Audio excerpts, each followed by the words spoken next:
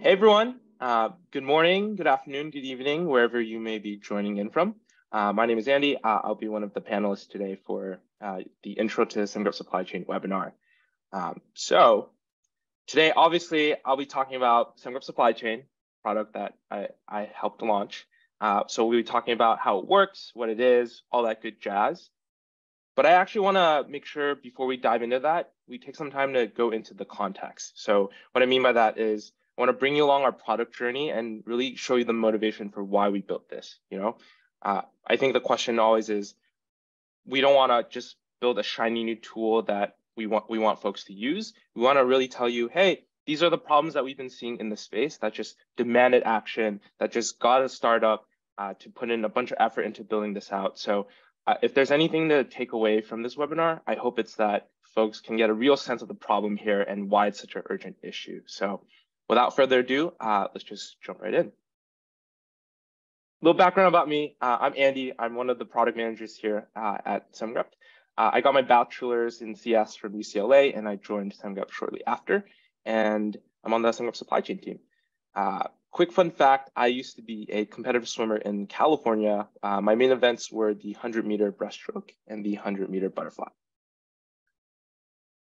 Cool. So a quick agenda today. I mentioned earlier, want to take a step back to really talk about the context and the whole state of vulnerability management in third-party packages, and then really try to take a stab at how are you actually solving these problems for your organizations with existing tools out there. Then I'll love to go into our product, and the main points to drive there are really just about this nifty concept called reachability and how it works and what the value is. And then lastly, going into a demo where I'll go through some typical workflows, how you'd engage with the product, whether you're an AppSec security engineer or a developer, and then we'll wrap everything up with a Q&A with however much time we have left after the webinar. So I'm sure folks will have questions. Please drop them down in the chat, and myself or anyone from the Semgrep side will answer at the end of this webinar. Cool. So yeah, let's get things started with just a quick poll. I'd love to hear whether you're a CISO, a developer, a security engineer, how often are your third-party packages upgraded to the latest version? To be fair, I have a hunch for what people might answer. So, but I'd be curious to see what people actually end up saying. So we'll give a few moments for folks to answer and look at the results.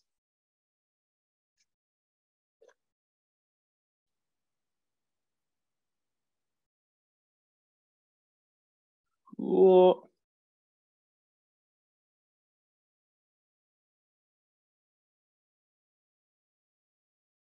Okay, so while that poll is coming in, I think I'll just jump right into the next slide.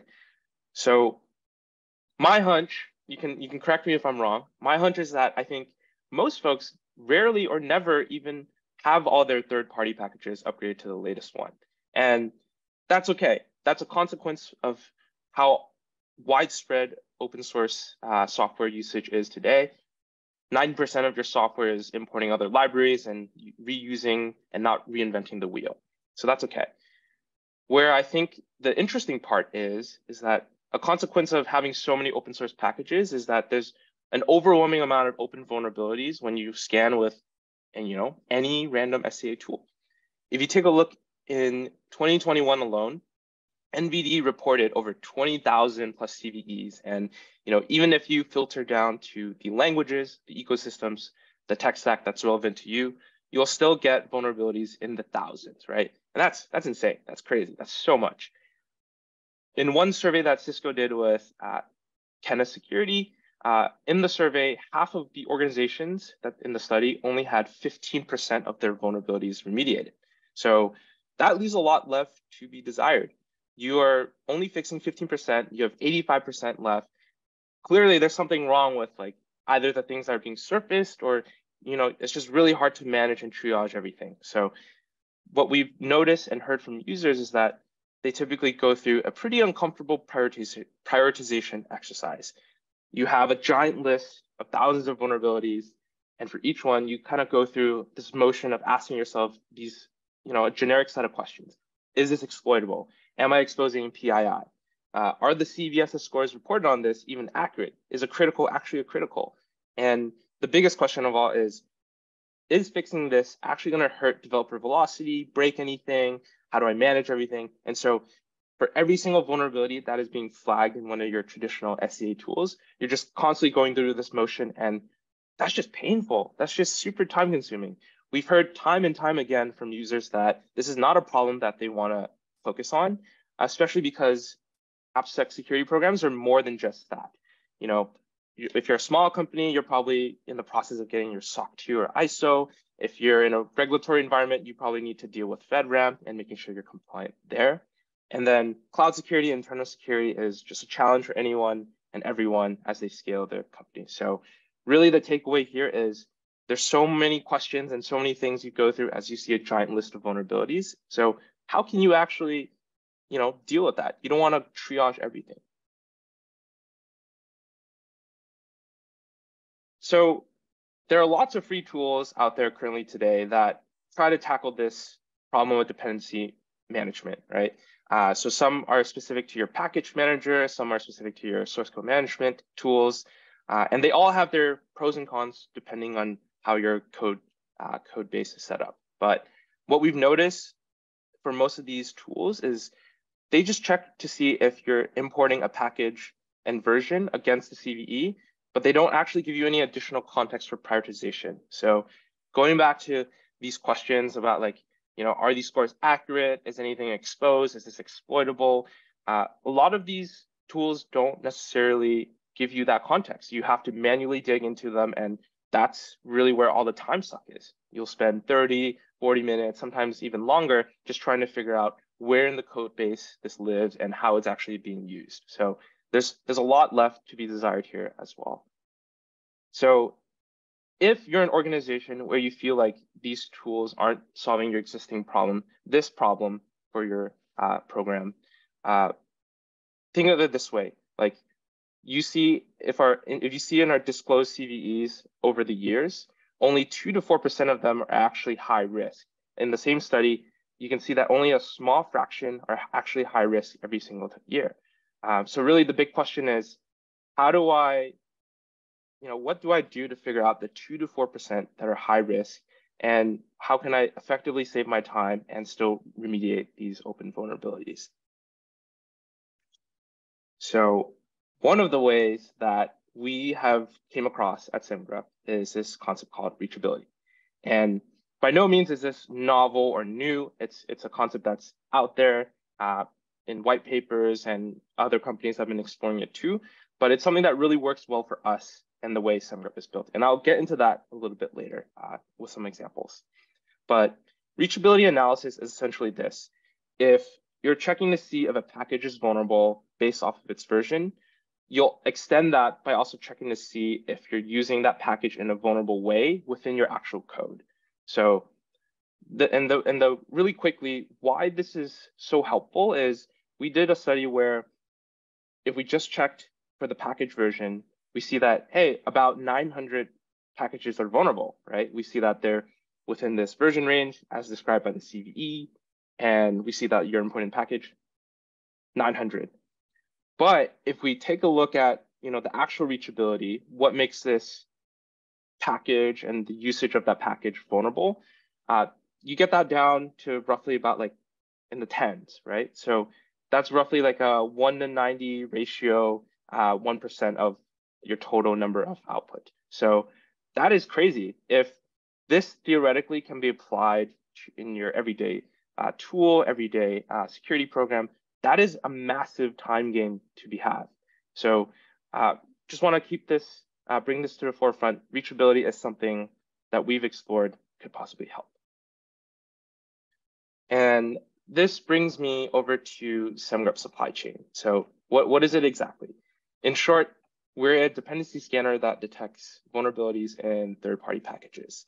And we leverage this reachability analysis to help you hone in on the high-quality ones. So we look beyond just your package and your version from the manifest files, but we also scan your code files to make sure, hey, you're also using this in a vulnerable way.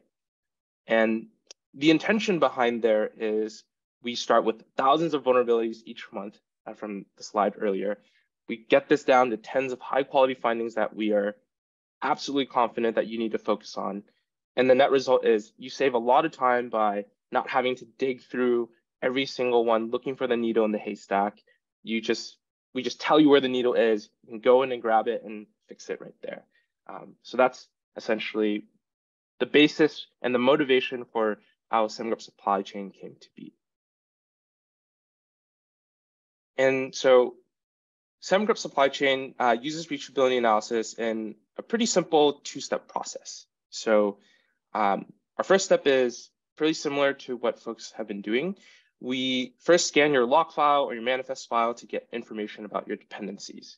From there, once we have a picture of what you're importing, what pin versions you have, we'll then use Semgrep's open source engine, which we use to scan your actual code files themselves. And from there, we'll grep for the patterns and look for pieces from the CVE that actually show how this package is vulnerable. So if you take a look in the diagram on the right, really briefly, what that means is we'll look in your package lock JSON to see if you're importing popular library. And then we'll also look in your JS files to see if you're actually using utility function A, assuming there's a CVE that says utility function A is vulnerable. I know this diagram is just an example. Let's actually take a look at a real life example and see where this actually comes into play. So let's take a look at prototype pollution in Lodash merge. So on our right, we have a snippet of Semgrep supply chain rule. There's a lot of text, but really the two main pieces are right here. Let me show. So two main pieces are here and over here, where we have a metadata field that checks to see, hey, you're importing Lodash merge under 4.6.2. And then we have a pattern that checks to see if you're importing Lodash in all the many ways that you can import things in JavaScript, and then also to see if you're actually calling the merge function itself. So,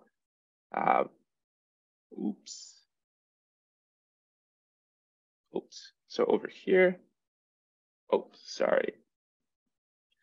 So over here, you can see like, hey, we are importing Lodash in line 3, and then we're actually calling the merge function here with a malicious object that pollutes proto. So yeah, that's one example how it works. Here's another one. Semgrep Supply Chain works more than just in JavaScript. We also do Ruby, for example. So here we have a CVE for uncontrolled resource consumption in Nokogiri, which checks to see if you have ill-formed HTML markup, and if you're parsing that, you might get some out-of-memory errors.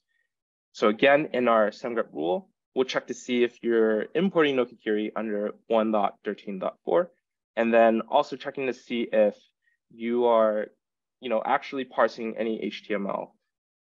So if we go here, we can see, hey, we detect in your code, after we detect that you're importing Nokogiri, that you're trying to parse HTML. That's a reachable finding. We detected these two conditions. This is for sure something that's vulnerable. Yeah, okay. So really, that's basically what reachability is. We're just looking for an additional check beyond just looking for package inversion. But we think the ramifications are pretty huge. So I just have a sample snippet of my Semgrep projects and number of vulnerabilities. I have 19 projects and I have over 300 vulnerabilities across them. Using this reachability analysis, I was able to cut that down to 50. So this isn't quite the 1:99 ratio that I showed you earlier, but I think the concept here still is true. We are taking a huge pool of vulnerabilities that you have to go deal with. You have to give a report on what's actually bad, and we're really just honing in on the ones that we are very confident in are actually vulnerable. So, 325 to 50, it's a first step. We're constantly improving our product to make sure that this accuracy is even more fine-tuned and that we're actually surfacing things that are truly vulnerable. And yeah, I mentioned earlier that Semgrep is pretty powerful, and we're constantly adding new languages. We do support more than just JavaScript and Ruby. So we currently do Python, Go, and Java as well.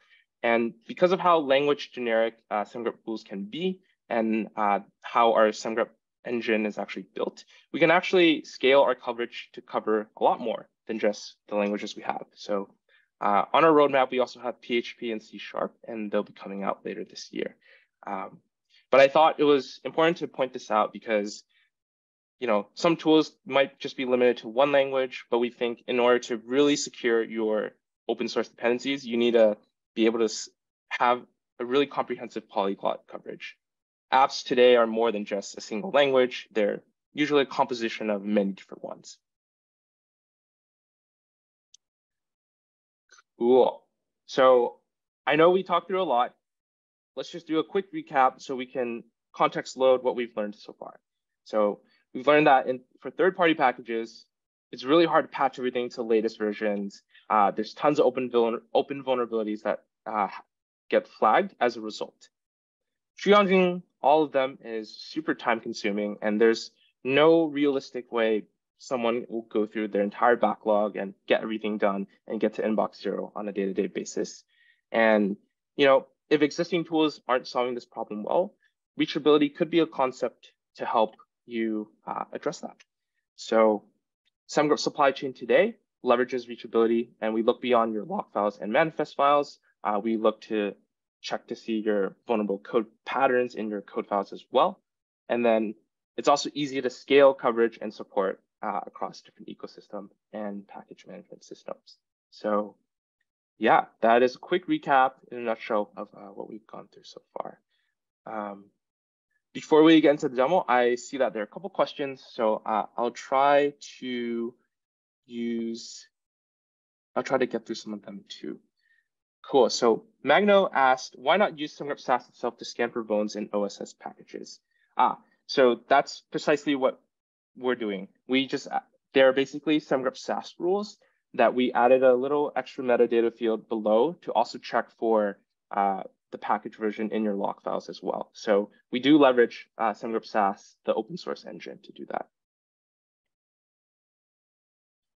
Cool. Daniel asked, does this handle transitive dependencies? So currently today in Semgrep Supply Chain, we also flag for you any transitive dependencies that we scan, because we scan your entire log file and we also grab the transitivity information from there. We don't have reachability for transitive dependencies today, but it's on our roadmap and a beta version will come out live at the end of this year. Anonymous attendee asked, Semgrep Supply Chain Solution Reach is within a user's own source code, i.e. it checks more context of the open source vulnerability impacts. Yeah, so I'll actually go over how that actually works, but we do check your own source code because we scan your code files as well. Sean asked, is the product goal to provide a stronger signal for prioritization of what to upgrade first, or is the goal to create a confident false positive signal for what is safe to ignore? I'd say it's the former. We just want to we're not saying anything that's unreachable isn't something you should not fix, but we want to give you a stronger signal of, hey, we see that you're actually using something today for this direct dependency. You should go fix this first. How do you plan to achieve the 90% SCA vuln reduction you mentioned earlier? Another question by Magno. Our roadmap for doing this is fine-tuning reachability. So we actually have a team of security researchers that goes in and really digs deep into the CV to understand why is this package vulnerable and like what exact behavior exhibited will make this vulnerable. So once we do that research, they translate that into our Semgrep rules. And as our process gets better for putting that reachability analysis into our rules, we believe that this 90% reduction is something we already have. If not, we'll be more consistent across users in different code bases. Ion asked, is Semgrep Supply Chain available on-prem or self-hosted? You can download the Semgrep binary, just like Semgrep code, on your local machine, and you can have that there. But we also have a cloud version that I don't think we support on-prem or self-hosted. And then another question from there was also, hey, what does a timeline look for a new vulnerability published until a rule is relevant available for the tool? So we don't have an official SLA out there, but internally, we usually have a rule within the same business day. For example, recently, I think like 2 days ago, last week, we had a VM2 vulnerability that was flagged, and we had a rule out within the afternoon. So we're usually really quick on making sure these rules are out there.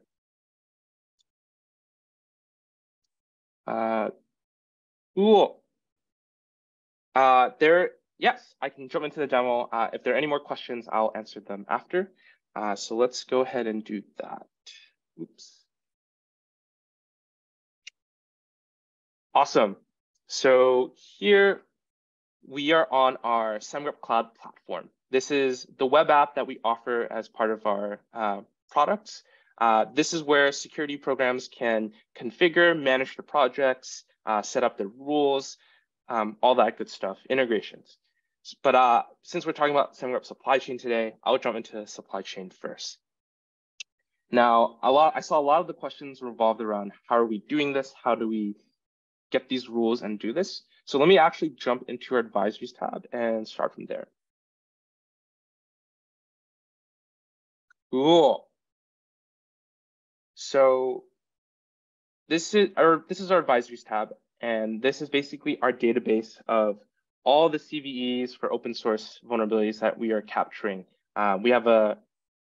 We depend on GitHub Security Advisory as our source of truth. So every time a new CVE is disclosed and flagged by them, we'll also have something flagged here. And what happens is all the rules start out as what we call internally a parity rule, where we just check for the package within a certain version range. So this is traditional style SCA vuln detection. You're just looking at the package and you're seeing if it's in a vulnerable range. That's step one. So step two is where we pick and choose which rules we should add in our reachability analysis for. So generally what this looks like is our security research team will take all the highs and criticals that are disclosed since May of 2022, and we'll go ahead and try to dig through and understand what makes this rule reachable. So sometimes it's really easy, sometimes it's just a function call. Other times it might be a little more tricky to figure out how. Sometimes it depends on how your infrastructure is set up or if you're passing in unsanitized input. But roughly, this is what a reachability rule looks like. We do the same thing where we check to see if you're importing LangChain here within this range. But then we'll also have this pattern section that we scan against your code files to make sure that, hey, are you actually exhibiting this pattern and this behavior? So let's say we ran this out in the wild in your code. If we saw something that matches this pattern, we'll flag it as a reachable finding. But then if we don't, we'll flag it as an unreachable one, where you're still importing the package, but we don't detect anything that shows you're using it today in a bad way. And that's basically it for our rules. We launched Semgrep Supply Chain back in October. We're constantly getting people to add in and help us expand how we build out reachability analysis across all rules. But roughly, we make sure that all the highs and criticals that are disclosed have some sort of reachability analysis for them. Cool. I'm going to jump right into our vulnerabilities tab. And let's go through like a typical day, what this looks like. So let's say you're using Semgrep Supply Chain. you just got a notification that you ran a daily scan and you got a bunch of findings. So I can see here that I have 103 vulnerabilities across 7 projects. Now, I don't really want to sit here and triage 103 vulnerabilities. I have 15 other meetings to go to today. I have a lot of PRDs to write up. I can only get through like a few that are actually important. So what reachability analysis does is, again, we really hone in on the ones that we're confident actually show you something vulnerable. So I'm gonna go ahead and filter to only the reachable ones. And you can see that we went down to just 13 vulnerabilities across 5 projects from 103. So now let's actually take a look at what one of these reachable vulnerabilities looks like. So here we have, what you're probably familiar with. We tell you the rating the severity based off of the CVSS score. We reference the CVE. We tell you this is improper input validation Lodash. We tell you what version you're importing, and if you click here, we'll actually jump to the lock file that we detected it at. But the main thing that we want to show you here is where exactly this is reachable. So we can see that this is reachable via one usage. So let's actually click into it and see what happens. Cool.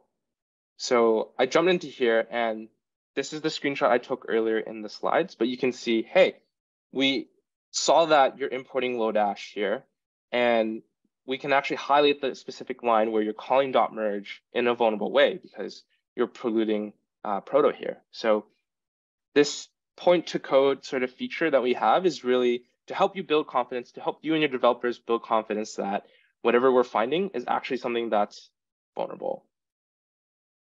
From there, you can go ahead and, all right, now I'm confident that this is an actual vulnerability. I'm going to go ahead and go upgrade this, or I can go ahead and, if I don't have time, I can ignore it for one of these reasons, whether it's a false positive, acceptable risk, no time to fix.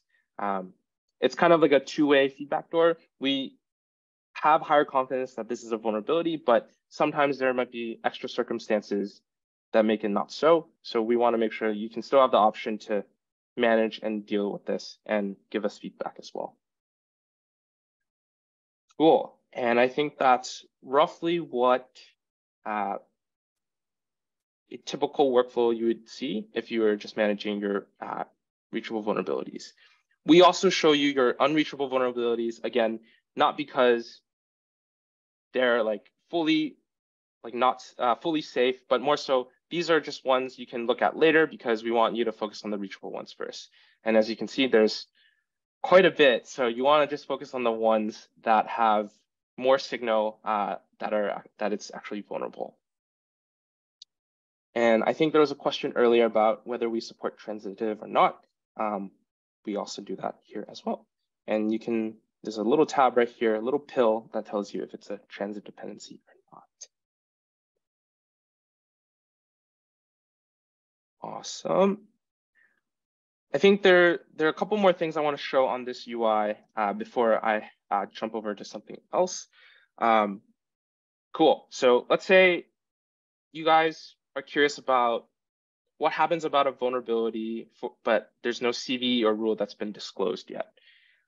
So if you saw something on Twitter or hunter.dev, what you can actually go to this tab called dependencies. And this is basically our way to let you on-demand query across your entire code base for dependencies that you have. So I don't know, let's say I'm looking to see if I have Jinja 2, right? So cool, I can see I have Jinja 2. Let's see if I have it under 3.1.0. So cool, we support ranges and exact versions, and we can tell exactly, awesome, I have one repository in one log file where I'm actually importing Jinja 2. And so this isn't to replace reachability, but this is more so to help you build confidence that we're scanning everything we say we scan, and to help you find these 0-day vulns that are just disclosed in case of like a black swan event. You want to get ahead of the curve for the next log4j, and you don't really want to not have any insight into that. So dependency intelligence is also important here. Cool. So I think I spent a lot of time going over what a workflow would look like for a security engineer on our cloud platform, but I actually want to show, hey, like, how does this work for developers? You know, a lot of folks have told us that they don't want developers to leave GitHub or GitLab. They really just want to make sure that they have these findings wherever they're coding and they can do something about it and shift left, you know, kill the time in the middle process and just jump right into it. So I'm gonna show you guys what that looks like. Here I'm over on GitHub and I have a test repo supply chain demo, and I made a PR for this. So what we actually do, if you guys are familiar with Semgrep SaaS, we do this thing called PR comments, and we do that for Semgrep Supply Chain as well. So this is an example of what it looks like. We'll flag, you know, what we see as a reachable finding. We'll tell you the risk. So, hey, like Nokogiri before 1.13 is vulnerable to catastrophic backtracking. We'll tell you the fix. So what is the latest patch version? Where is the relevant log file for this?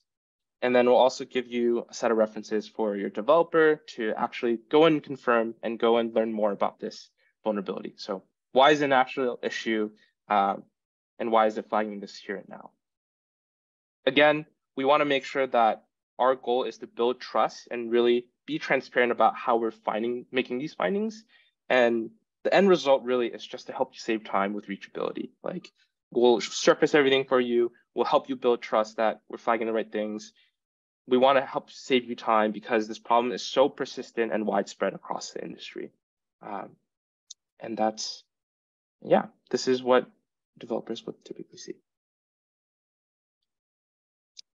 I'm going to jump back into these slides. I have one more before we can open it up to Q&A. But a lot of folks, you know, if you're curious if supply chain works for you, I mentioned earlier that we have coverage for a lot of languages and soon to be more. But we also work off of the same integrations and SCM integrations as Semgrep Code as our SaaS product. So that means you can integrate this in the same exact way through GitHub Actions, Jenkins, Circle CI, etc. You can also use GitHub, GitLab, or Bitbucket. And then we also have email and Slack notifications for reachable supply chain findings. So if you want to get a heads up on when any of this stuff happens, you can have this right at the hand of your fingertips.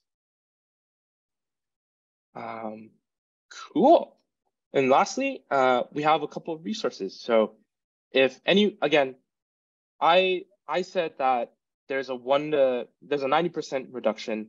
This could vary from code base to code base. So I actually encourage folks to try this out themselves.